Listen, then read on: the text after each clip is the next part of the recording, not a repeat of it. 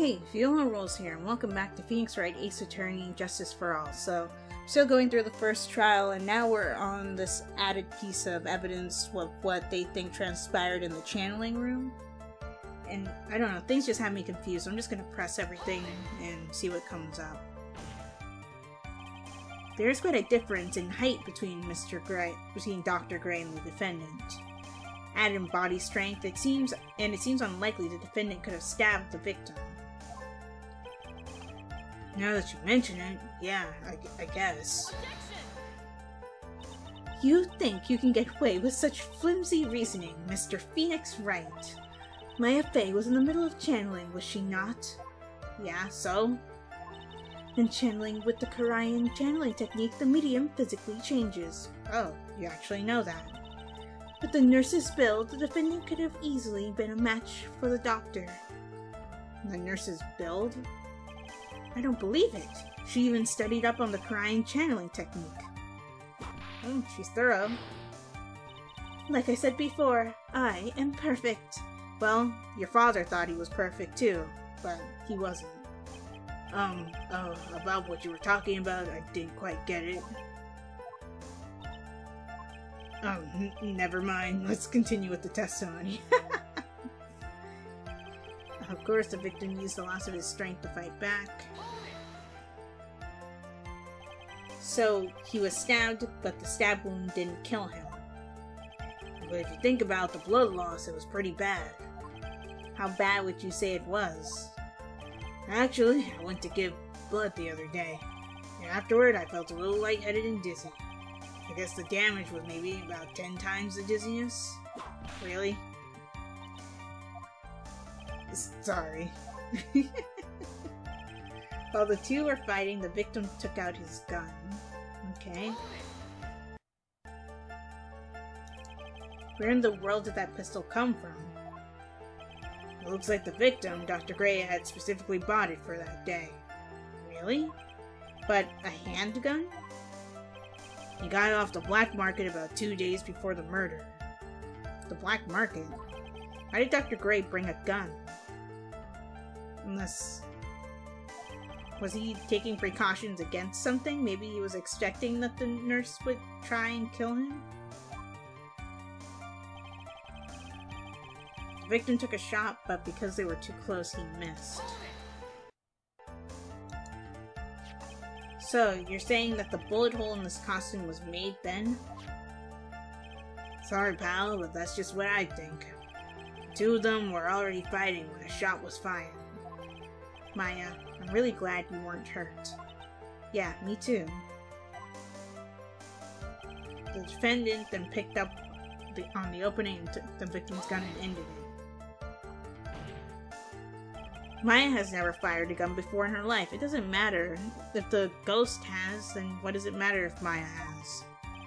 The victim had already taken off with safety. With the safety off, even an amateur like you can fire it by pulling the trigger. Even me, I wonder. You'd probably shoot yourself in the foot, Phoenix. Now, do you understand? A Von Karma's logic is perfect. His testimony certainly makes us look very bad. But there's gotta be a contradiction in there somewhere. And uncovering it is going to uncover the truth. I can feel it. Of course, the victim used the last of his strength to fight back while the two were fighting. Victim took a shot, but because they were too close, he missed.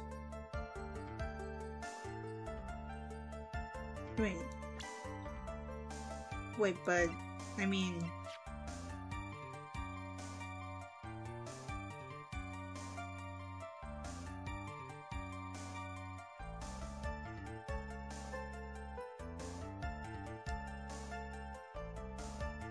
I don't know, this maybe? I don't know. Missing the tiny hole on this costume will be the prosecution's undoing. Huh? What do you mean? This little hole has actually created a huge hole in your testimony. Explain yourself, Mr. Wright. You said the two of them were fighting when the victim fired his gun at point blank. If that were true, then where's the gunpowder burn on this costume? The gunpowder burn? This is what you testified earlier. When something is shot from point blank, a burn area is left around the bullet hole. Oh! But there is not a single trace of gunpowder burn on this costume. That is a very good point. And what exactly does this mean? It means that when the shot was fired, they were standing apart from each other. I'm disappointed, Mr. Phoenix Wright. You think you can punch a hole in my logic with that? With wishy-washy thinking like that, anyone can explain anything away. Then I implore you to disprove my line of thinking. Let's see. In the middle of their fight, the victim pushed the defendant away.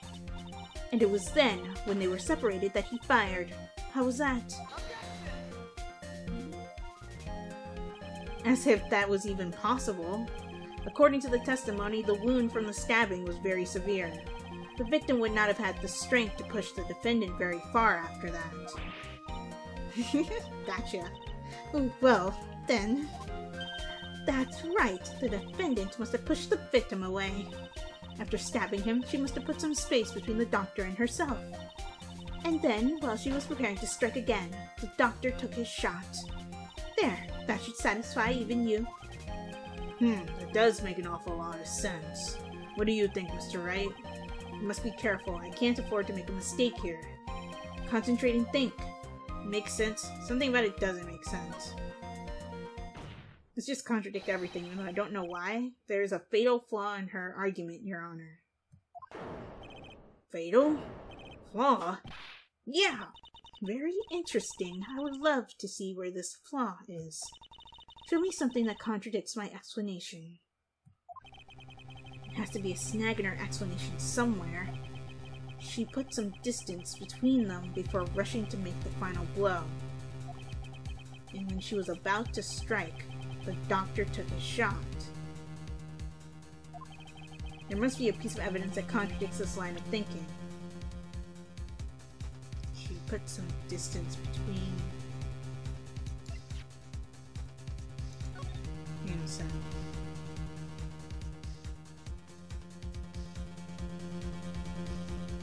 Is it that she can't put distance between herself because of the stuff here? The folding wall and all that? That's the only thing I can think of, because it was a pretty small room.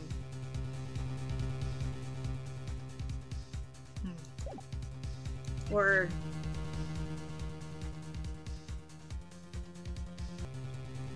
I have no idea. I guess this? I have no idea.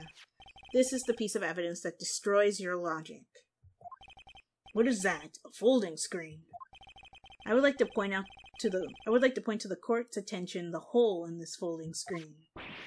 Yeah, I got the feeling the police overlooked that. It looks like you already know what I'm talking about. Who? Where? What? Mr. Wright, your explanation, please. Are these two really that clueless?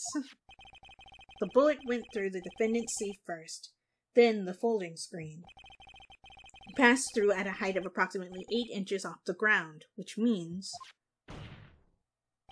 when the shot was fired, the defendant, was not getting ready to strike, but was actually squatting low to the ground.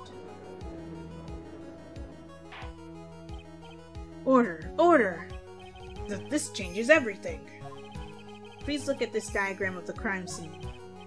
The victim, Dr. Gray, was here when he fired the shot, and the bullet hit this folding screen. It hit at about this location, about 8 inches off the ground. At this time, the defendant was in this area. I'm guessing...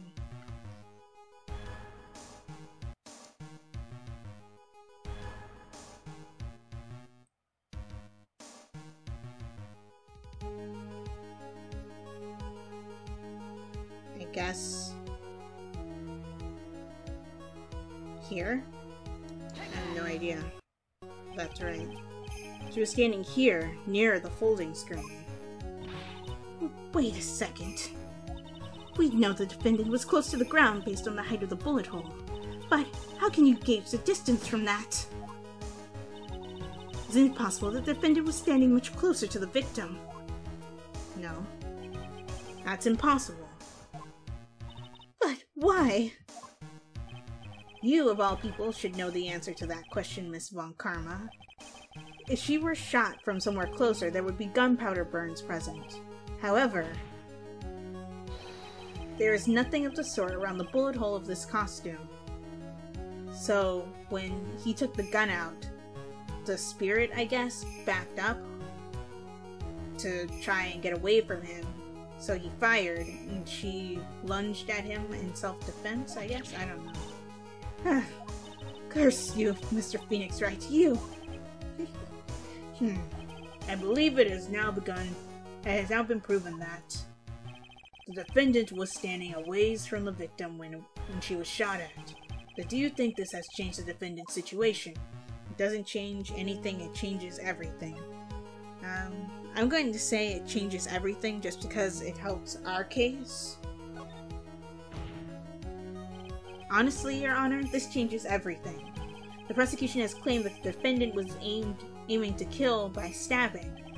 If that were true, delivering the final strike with a knife would be ideal. Exactly what I've been thinking this whole time. However, where and what was the defendant doing at the time? Squatting all the way by the folding screen? Exactly. If Maya Fey was the real murderer, why would she be by the folding screen instead of preparing to strike? Upon further consideration, it does make very little sense. Yeah, I figured there had to be a reason. Sure you did, Gumshoe. Figuring things out and proving the logic behind everything is your job. Oof. Alright, with this, the rest of the trial should be in the bag. We have 3 days of this, Phoenix. Don't get comfortable. We always have to use all 3 days. Blast radius of disaster? You are such a smart man, Mr. Phoenix Wright. To think that you've been able to take a completely hopeless case to this point. Now I know why Papa had a tough time with you. You amuse me. Is that a good thing? Of all the things to inherit, why did it have to be that smarmy smile? Detective, how dare you damage my perfect logic? Huh? How's it my fault? You can start repairing your standing by first removing that three-strand goatee. Oh, and rest assured your punishment will come later. Punishment? Well then, Your Honor, I think I've had all I can take of this defendant's face. I think it's time to call in the next witness. Next witness? That's gotta be Lotta. Very well. The court will take a 5-minute recess. After we reconvene, we will hear from the next witness. I wonder what she meant by she's gonna punish Detective Gumshoe. Okay. Hey, I'm doing pretty well in this case so far. Nice.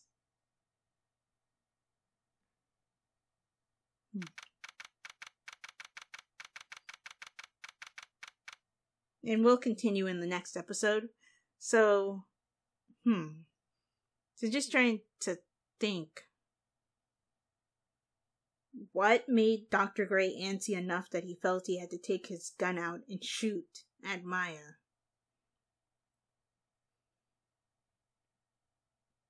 Was it that... Because the whole point of the channeling was because he wanted the nurse's spirit to sign a waiver saying that she was the one who caused the malpractice so he could get his business back together. I'm guessing that she refused, and because of that, she was like, I'm going to make sure that everybody knows that it was your fault or something. Well, everybody already thought it was his fault anyway, but I guess she said something threatening to him. And I don't know, I'm just trying to think, because obviously any being there plays a role in this. I'm just trying to figure out how. But anyway, I'm going to end this episode here. If you guys enjoyed it, be sure to like, comment, share, and subscribe. And I'll talk to you guys next time.